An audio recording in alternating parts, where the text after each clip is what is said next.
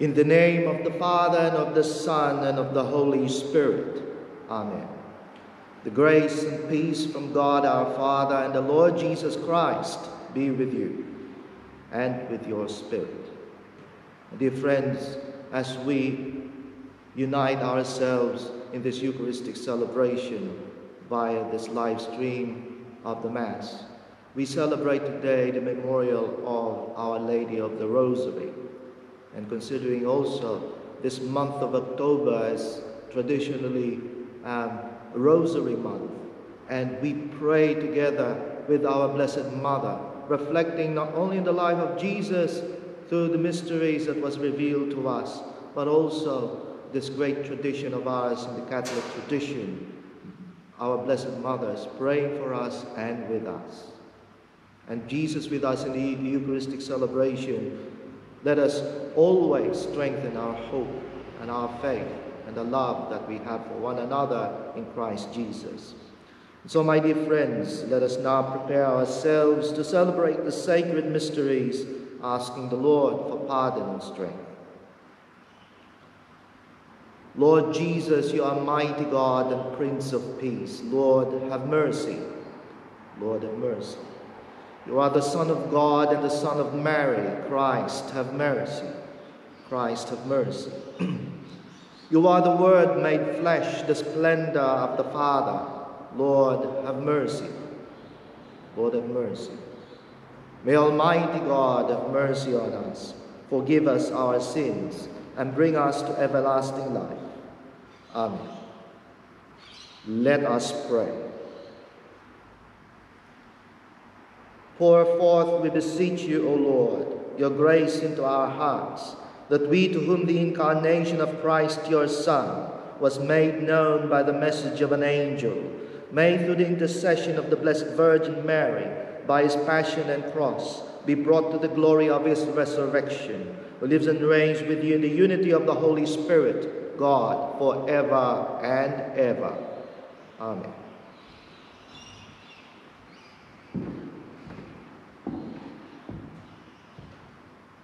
A reading from the letter of St. Paul to the Galatians. It was not till 14 years had passed that I went up to Jerusalem again. I went with Barnabas and took Titus with me. I went there as the result of a revelation, and privately I laid before the leading men the good news as I proclaim it among the pagans. I did so for fear the course I was adopting, or had already adopted, would not be allowed. On the contrary, they recognized that I had been commissioned to preach the good news to the uncircumcised, just as Peter had been commissioned to preach it to the circumcised. The same person whose action had made Peter the apostle of the circumcised had given me a similar mission to the pagans. So James, Cephas, and John, these leaders, these pillars, shook hands with Barnabas and me as a sign of partnership. We were to go to the pagans and they to the circumcised. The only thing they insisted on was that we should remember to help the poor, as indeed I was anxious to do. When Cephas came to Antioch, however, I opposed him to his face, since he was manifestly in the wrong.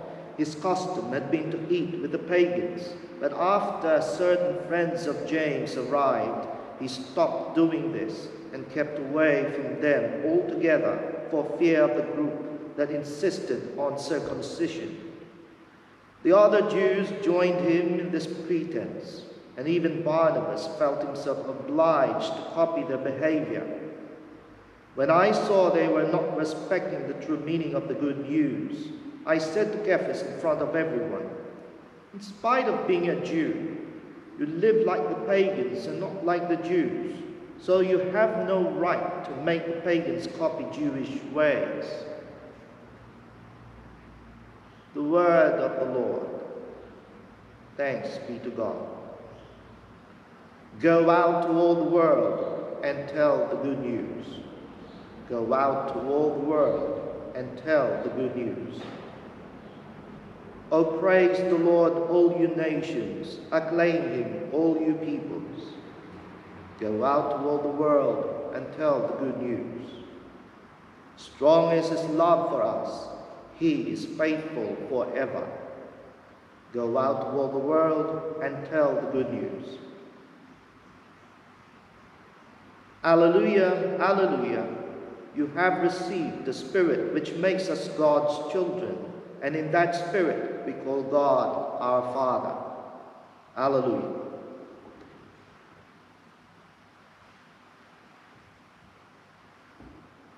The Lord be with you and with your spirit.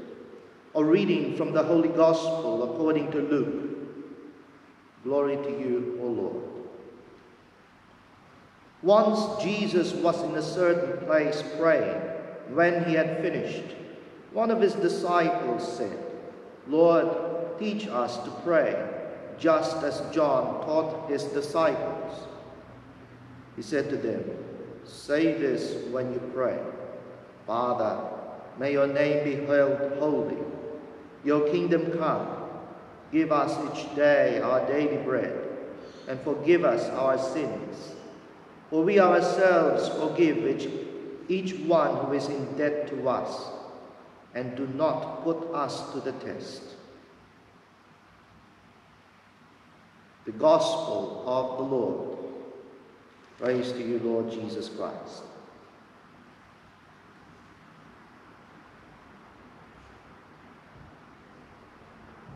One of the important aspects, as we know, of faith is prayer. Praying constantly as our communication with God, and at the same time, it's in the depth of prayer that we engage more in a deep relationship with God, strengthening us. And what a powerful prayer also that Jesus himself taught us to pray, as he continuously teaching us, not only in the spirit of the gospel we've heard today, but also in our celebration, in every liturgical celebration, because Jesus is ultimately the high priest who leads us into this powerful prayer, an active prayer, a prayer that is the very life of our faith, of our church. And in our tradition also, we have devotional prayer. And one of the devotional prayer that we all treasure is the Rosary. Praying with our Blessed Mother. Through her eyes, we reflect the mysteries of Christ's life as revealed to us. It's the ultimate revelation of God's love, God's life. That reflects also the truth of ourselves, in which we are being led by the Spirit of God in Jesus. So much so that in the prayer context of the Rosary, we not only reflect through the eyes of the Blessed Mother the life of Christ, but also she is praying for us and with us. It's a powerful tradition that we have. So I've said in the beginning, we also have this love for the Rosary. And during this month, October is traditionally known as the Rosary month. And I do encourage you to participate with us in praying of the Rosary, your private prayer, your private time. It's a powerful prayer, devotional prayer, in which we are engaged with our Blessed Mother. And we have set up a series of video rosaries, which is always set up each day according to its mysteries in our Facebook page and also in our YouTube channel. And you can browse that as a tool for you to pray the Rosary. And so let us once again rediscover the beauty, the power of prayer, and in particular also this powerful and beautiful devotional prayer of the Rosary, in which our Blessed Mother is praying for us and with us.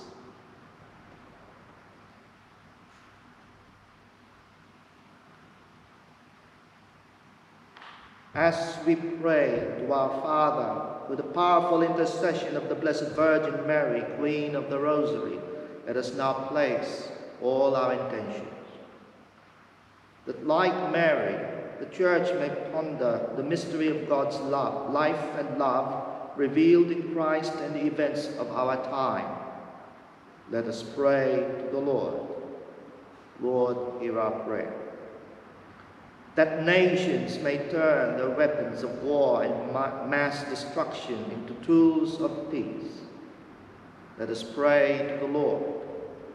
Lord, hear our prayer.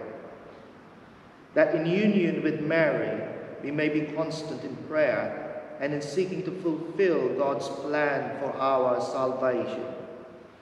Let us pray to the Lord. Lord, hear our prayer. That through Mary's motherly care, the sick and the sorrowing may find healing and consolation. Let us pray to the Lord. Lord, hear our prayer. That the faithful departed may enjoy the vision of everlasting life. And we pray especially for Pamela Chung, whose anniversary occurs about this time. Let us pray to the Lord.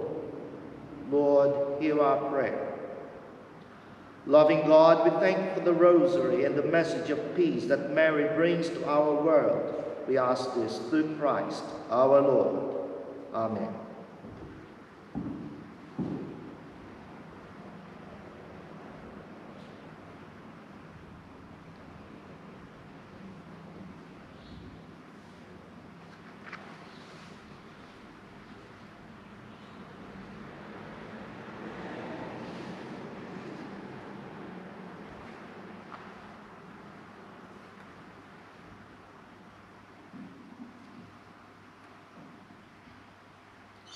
Blessed are you, Lord God of all creation, for through your goodness we have received the bread we offer you, fruit of the earth and work of human hands. It will become for us the bread of life. Blessed be God forever.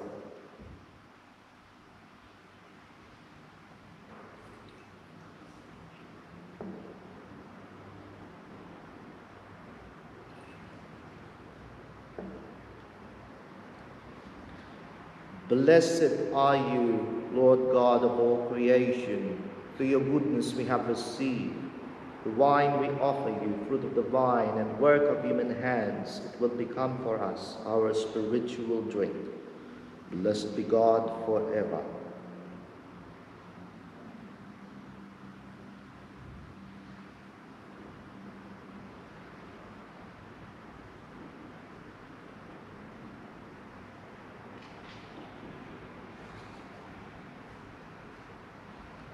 Pray, my dear friends, that my sacrifice and yours may be acceptable to God, the Almighty Father.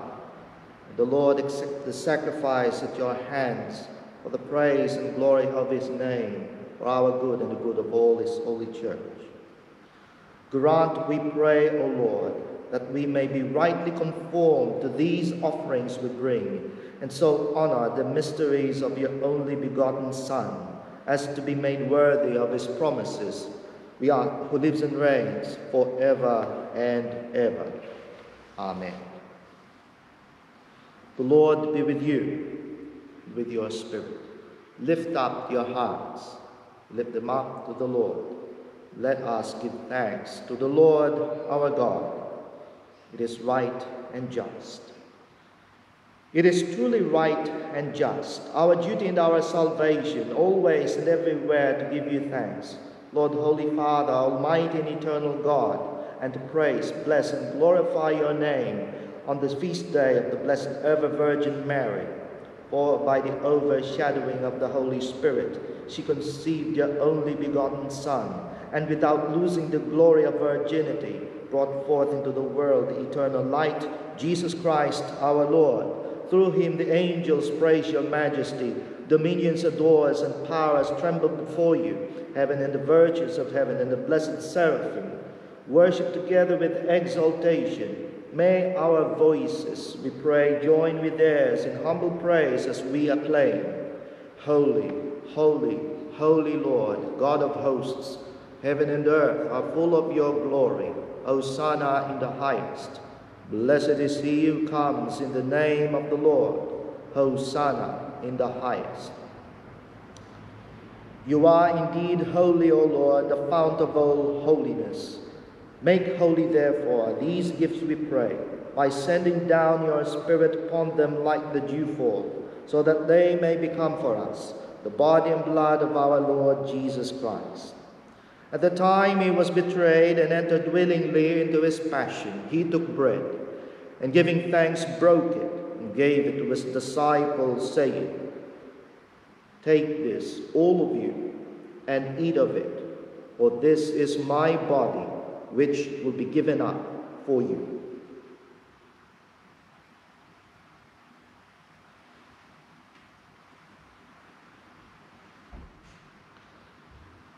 In a similar way, when supper was ended, he took the chalice, and once more giving thanks, he gave it to his disciples, saying, Take this, all of you, and drink from it, for this is the chalice of my blood, the blood of the new and eternal covenant. It will be poured out for you and for many, for the forgiveness of sins. Do this in memory of me.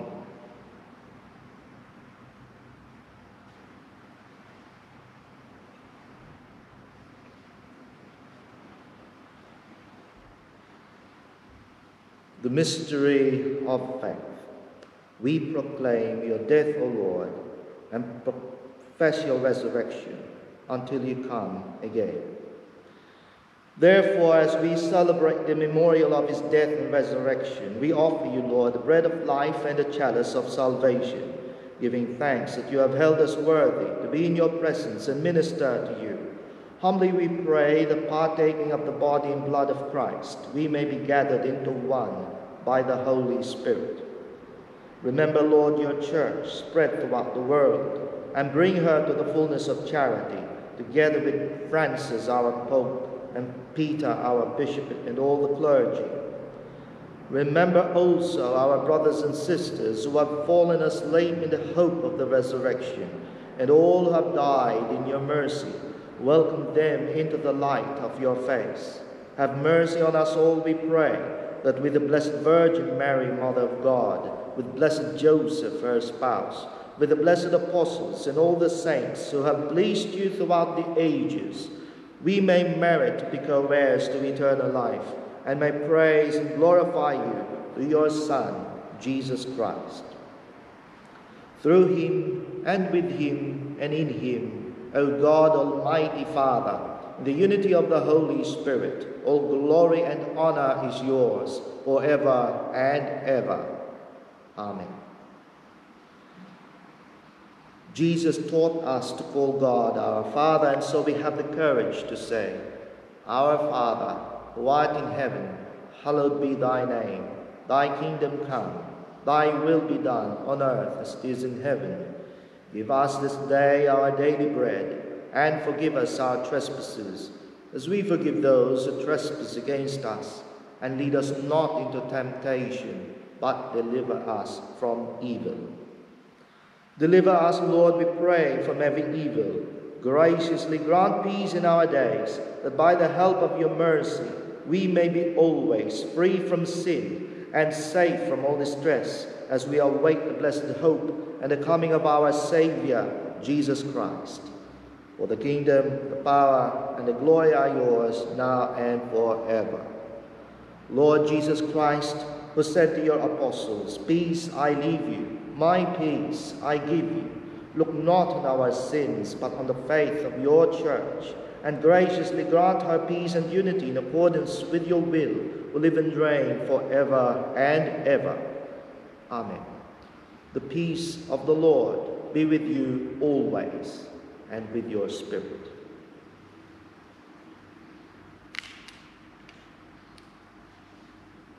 Lamb of God, you take away the sins of the world, have mercy on us.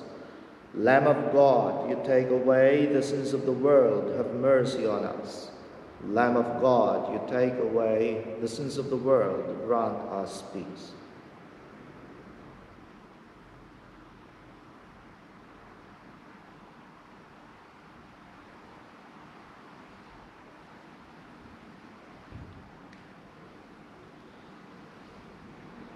Behold the Lamb of God. Behold him who takes away the sins of the world. Blessed are those called to the supper of the Lamb. Lord, I am not worthy that you should enter under my roof, but only say the word, and my soul shall be healed.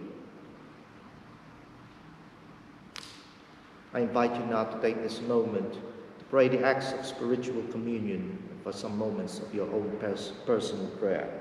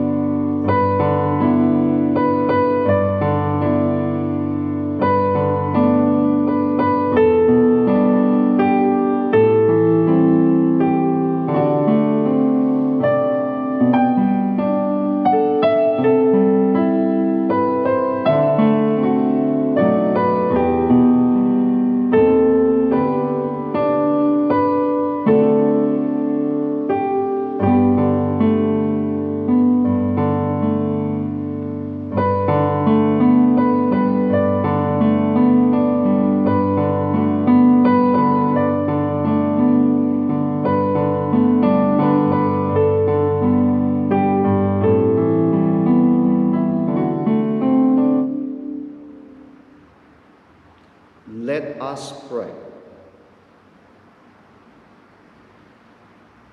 We pray, O Lord our God, that just as we proclaim in this sacrament the death and resurrection of your Son, so being made partakers in his suffering, we may also merit a share in his consolation and his glory, who lives and reigns forever and ever. Amen. Thank you once again for participating with us in our Eucharistic celebration on this live stream of the Mass. Join me once again tomorrow at 10 a.m. for our live streaming of the Mass, as we continue to be nourished, uniting ourselves in prayer with Jesus, as we continue to pray that this pandemic will end soon, and that we may gather together, spirit of prayer, as a body of Christ, together around the table of the Lord. And also, I do encourage you during this month of the Rosary, to continuously nourish that prayer, that devotional prayer of the Rosary, and to aid you, to help you in this prayer. We also, as I've said before, we've also set up some video series of the Rosary through our Facebook page and also through our YouTube channel, where each day, in each mysteries, we are together with our Blessed Mother, praying for us and with us, to the life and reflecting to the life and mysteries of our Lord. And it's a powerful prayer that we together can do to continue that command of Jesus to continue to pray and hence deepen our relationship with God. The Lord be with you and with your spirit. May Almighty God bless you, the Father, the Son, and the Holy Spirit. Amen. Go forth. The Mass is ended. Thanks be to God.